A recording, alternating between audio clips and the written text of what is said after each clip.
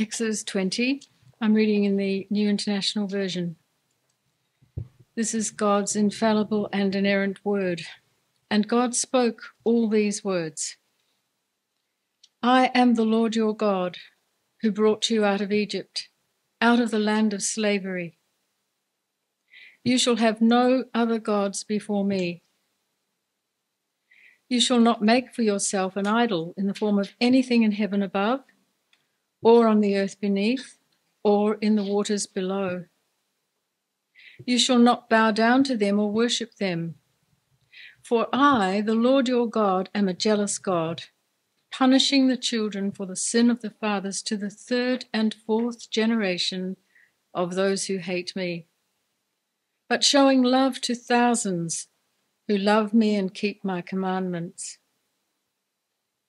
You shall not misuse the name of the Lord your God, for the Lord will not hold anyone guiltless who misuses his name. Remember the Sabbath day by keeping it holy. 6 days you shall labor and do all your work, but the seventh day is a Sabbath to the Lord your God. On it you shall not do any work, neither you, nor your son or daughter, nor your manservant or maidservant, nor your animals, nor the alien within your gates. For in 6 days the Lord made the heavens and the earth, the sea, and all that is in them, but he rested on the seventh day. Therefore the Lord blessed the Sabbath day and made it holy. Honor your father and your mother, so that you may live long in the land the Lord your God is giving you. You shall not murder. You shall not commit adultery. You shall not steal. You shall not give false testimony against your neighbor. You shall not covet your neighbor's house. You shall not covet your neighbor's wife, or his manservant, or maidservant, his ox or donkey, or anything that belongs to your neighbour. Welcome Cameron to come and speak to us, and he'll be speaking to us on the Good Samaritan. And Judy's going to bring that reading to us. It's from Luke chapter 10, verses 25 to 37. That's the parable of the Good Samaritan. On one occasion, an expert in the law stood up to test Jesus. "Teacher," he asked, "what must I do to inherit eternal life?" "What is written in the law?" he replied. "How do you read it?" He answered, "Love the Lord your God with all your heart and with all your soul and with all your strength and with all your mind, and love your neighbour as yourself." "You have answered correctly," Jesus replied. "Do this and you will live." But he wanted to justify himself, so he asked Jesus, "And who is my neighbour?" In reply, Jesus said, "A man was going down from Jerusalem to Jericho when he was attacked by robbers. They stripped him of his clothes, beat him, and went away, leaving him half dead. A priest happened to be going down the same road, and when he saw the man, he passed on by the other side. But a Samaritan, as he travelled, came where the man was, and when he saw him, he took pity on him. He went to him and bandaged his wounds, pouring on oil and wine. Then he put the man on his own donkey, brought him to an inn and took care of him. The next day he took out 2 denarii and gave him to the innkeeper. "Look after him," he said, "and when I return, I will reimburse you for any extra expenses you may have." Which of these 2 do you think was a neighbour to the man who fell into the hands of robbers? The expert in the law replied, "The one who had mercy on him." Jesus told him, Go and do likewise. Amen. I think we made up for any technical difficulties with the amount of singing that was going on. It was really good. But as we begin, let us pray and ask our Lord for his help. Let's pray together.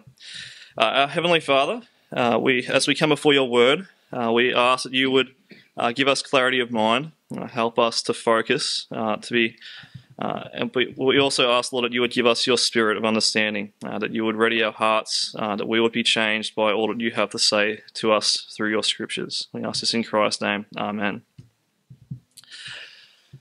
So this morning, we are going to we have the opportunity to learn from one of Jesus' parables that we find recorded in Luke's Gospel. So in case you're wondering what a parable is actually an illustrative story that Jesus told as part of his teaching. They're not actually historical records in any way. They're illustrations. But we love the parables because they are so engaging and memorable, yet they contain such deep truths that you can spend a lifetime examining them and considering all their various applications and still not reach the end of all that they have to say to us. And so this morning we are going to begin with one of the most well-known parables of Jesus, which has come to be known as the parable of the Good Samaritan. Now, if you watch the evening news for any period of time, it is inevitable that you will hear the phrase the Good Samaritan being used to describe a person who either helps a stranger or who is engaged in any kind of charitable work. Now, I say this because it illustrates for us just how easy it is to read this section of Luke's Gospel and come away with some kind of superficial moral teaching about how you should be kind to strangers. This is exactly what we see reflected in our society's use of the term Good Samaritan, isn't it? Or even worse, you could just as easily wrongly conclude that Jesus is teaching here that you can obtain eternal life through your own good works, which is actually heresy. And by heresy, I mean an error that is so serious that if you hold to that belief, you won't actually have salvation. Now, so in other words, it is vitally important for us to understand what Jesus is teaching here. And so the context in which Jesus used this parable, the context is key to understanding the point that the parable is intended to make. And in verse 25, we see that the context of this parable is a conversation between Jesus and a lawyer, which is the name that the name that he uses for a scribe or a person who is an expert in the scriptures and in particular in the law of God. And so we see here, if you look at verse 25, that this lawyer, he stands up and he asks Jesus a question, which most likely indicates to us that Jesus was in the process of teaching a large crowd of people that were gathered around him and seated on the ground. And we then read that this lawyer, he asks an interesting question. He says, "Teacher, what must I do to obtain eternal life?" Now, on the surface, this appears to be an admirable question. After all, isn't this the most important question of all? How can you have eternal life with God? It is vital for each one of us to be concerned with the answer to that question. But is this actually the question that is being asked? Which brings us to the first point. Are you actually asking the right question? Now, unfortunately, this question, as posed by the lawyer, it's not actually as innocent or as sincere as it may appear to be on the surface. Because if you look again at verse 25, it is noted that the lawyer, he didn't ask this question because he was genuinely looking for an answer. He asked this question because he was trying to test Jesus.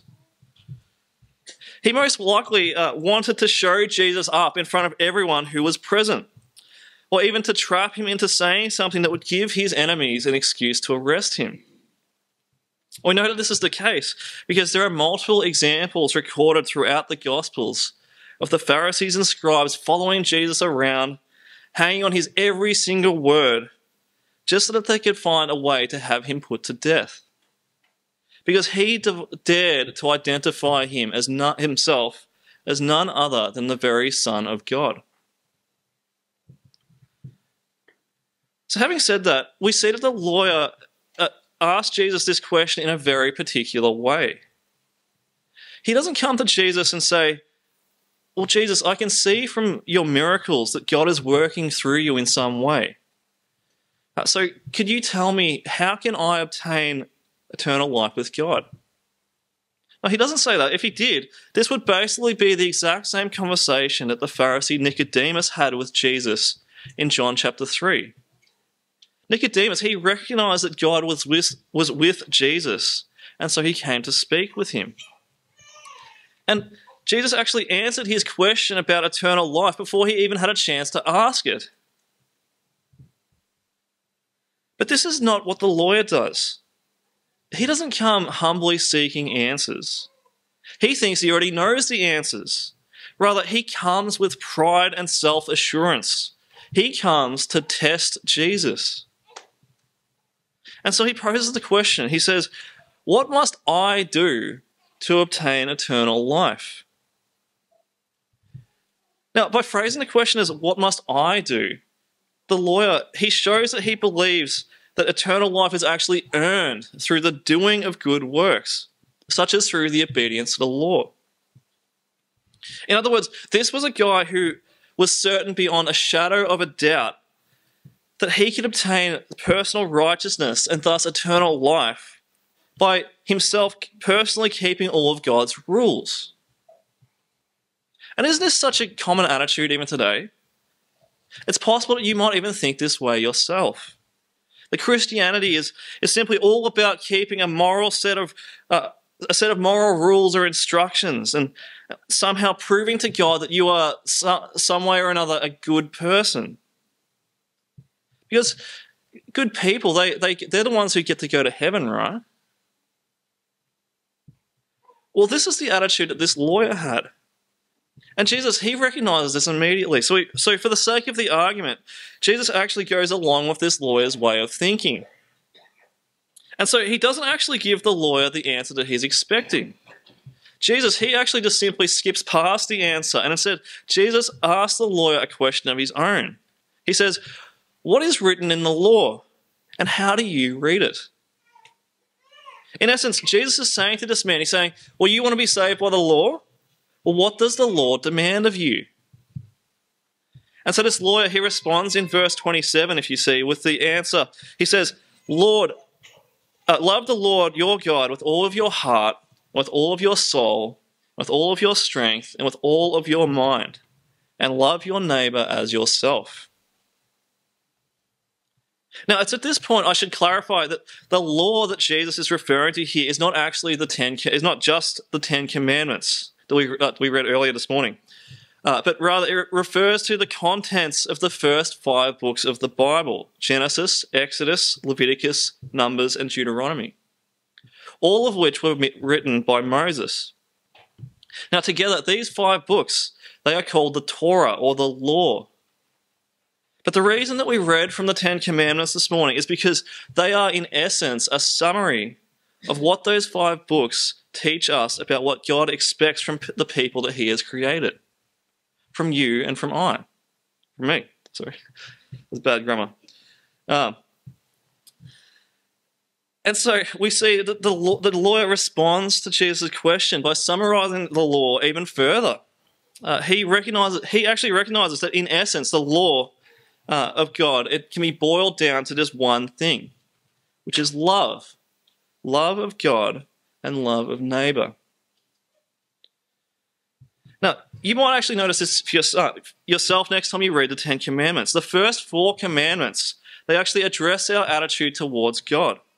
And the remaining 6 commandments, they address our attitude towards other people.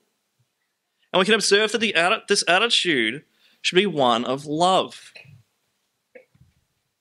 And Jesus, he actually affirms this answer by stating, you have answered correctly. Do this and you will live. Now, on the surface, it now appears that we have our answer. But this is where we have to be careful not to misinterpret what is being said here. Jesus is not saying that you and I can obtain eternal life if we just do our best to be good people. He is simply affirming something that is technically correct. That if you obey God's law perfectly, if you never even break it once, then you are righteous and you'll have eternal life with God. He's not for a moment actually suggesting that it would be possible for this lawyer, or for anyone else for that matter, to actually do this. And later, Jesus would actually say this explicitly in Luke chapter 18, when a young and wealthy ruler came to him and began a conversation just like this one, by saying, "Good teacher, what must I do to inherit eternal life?" To which Jesus responds, he said, "Why do you call me good? No one is good except for God alone." Now, although there is an amazing irony here in Jesus' words, in the fact that he is actually none other than God himself, what Jesus is saying here is true. No one apart from God is without sin. Every single person breaks God's law. But it would appear that the lawyer, he actually senses this implication from Jesus. And so we read in verse 29 that in an attempt to justify himself, he asked Jesus, "Well, who then is my neighbor?" He had just stated to Jesus that the law could be summed up as loving God and loving your neighbor as yourself. And now he apparently wants to prove to Jesus and to all of those watching that he has actually been able to fulfill the law by loving those around him. Now, the Greek word translated here as neighbor, it describes someone who lives nearby. But it can also describe someone who belongs to a kind of an in-group, which could be either cultural or racial. And this is certainly how this lawyer understood this term neighbor, which led him to believe that he was actually doing pretty well when it came to obeying God's law. He could say, "I love my wife. I love my family. I love my friends. I love the nation of Israel. These are my neighbors. I have kept God's law. I am good enough to go to heaven." But this now introduces our second point. Are you good enough?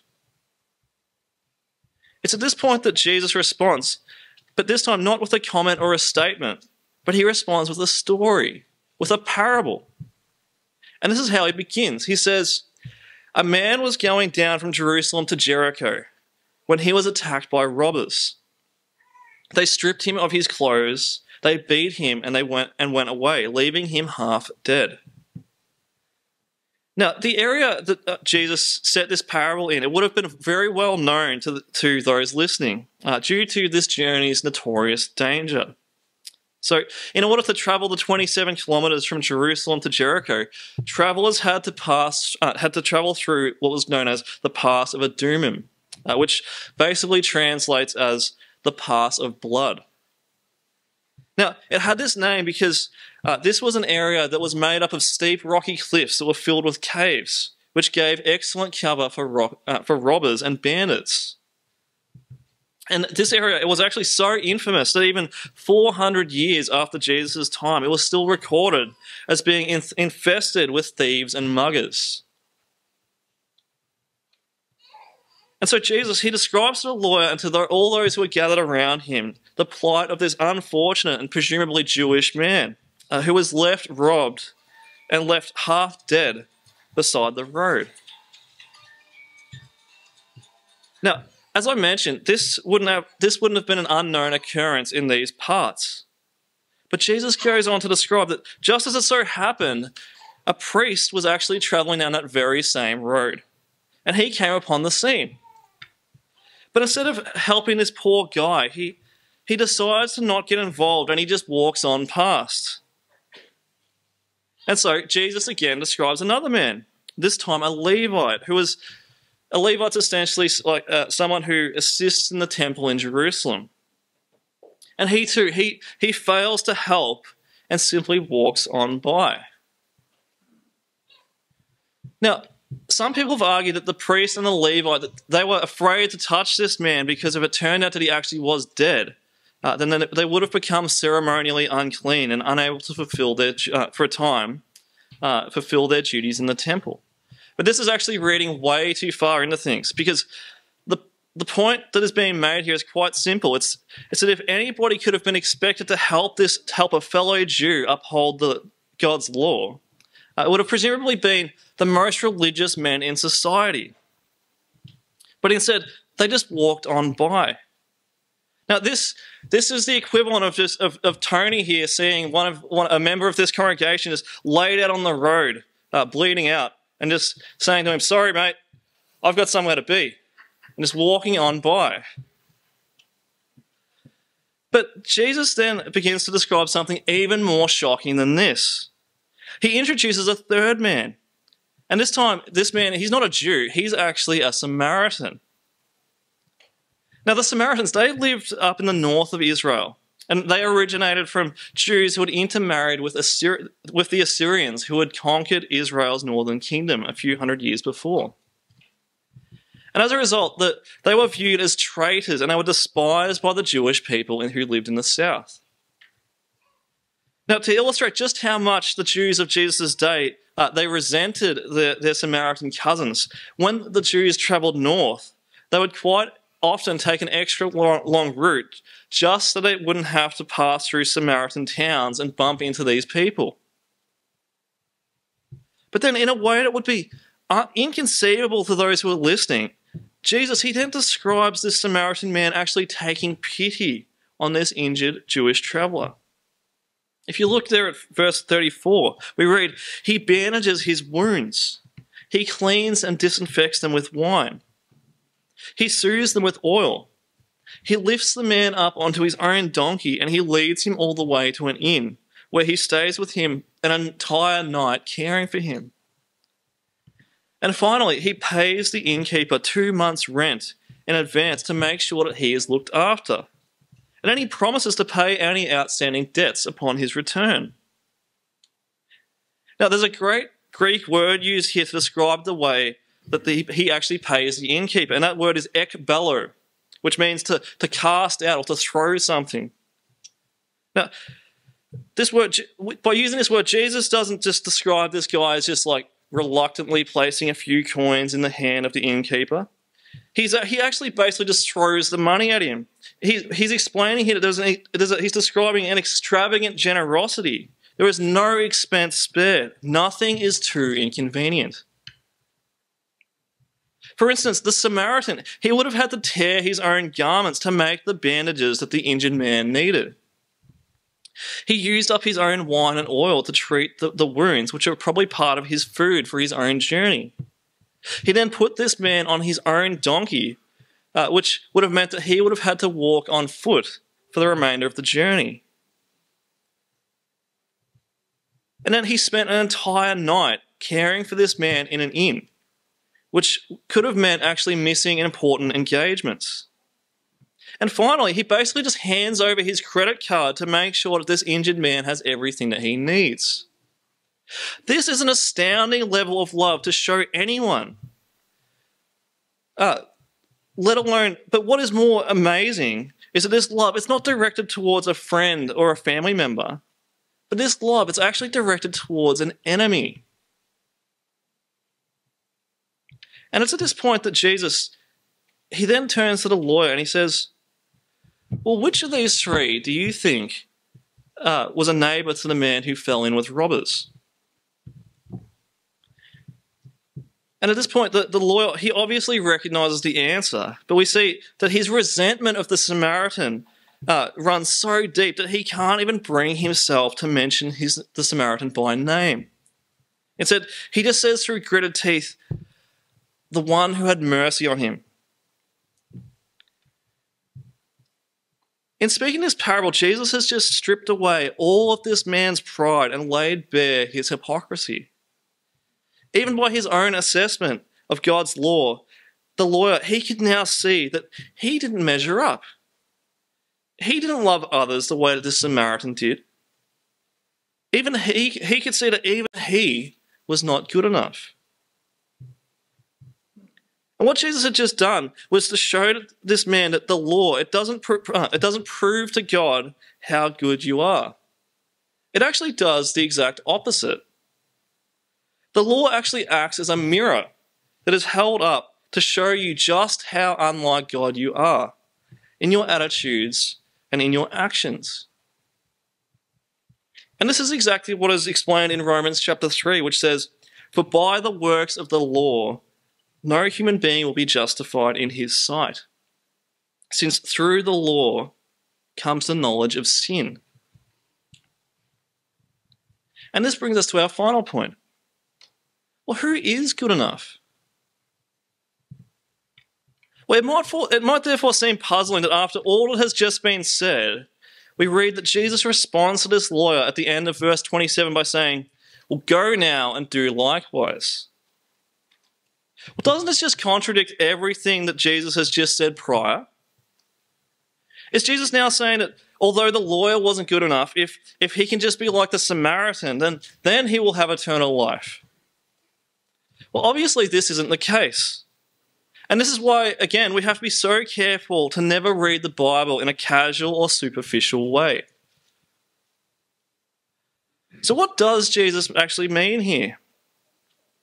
Well, although we find ourselves unable to love even those closest to us to the extent that this parable describes, let alone loving strangers or even our enemies, the standard of perfect love that God's law requires still applies to us.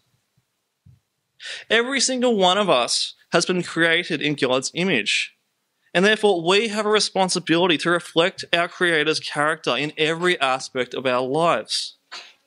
And so when we fail to do this, we actually break God's law. But then comes the obvious question.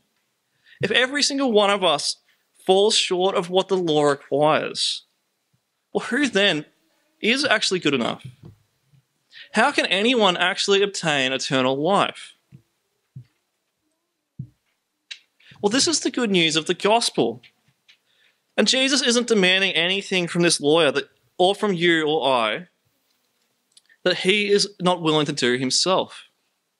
In fact, the love that Jesus demonstrated in his own earthly life far exceeded anything that this Samaritan ever did in the story. The Samaritan, he tore his clothes to bandage the man's wounds, whereas Jesus, he tore his own body upon the cross to cover our sins.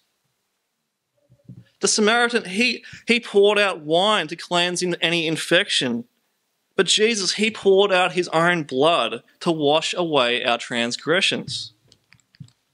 The Samaritan, he lifted up this man upon a donkey and carried him down the road. But Jesus, he lifts us up out of the grave and carries us into God's very presence. The Samaritan, he rented a bed and stayed a single night. But Jesus, he prepares a room for us in his Father's house and promises to be with us forever.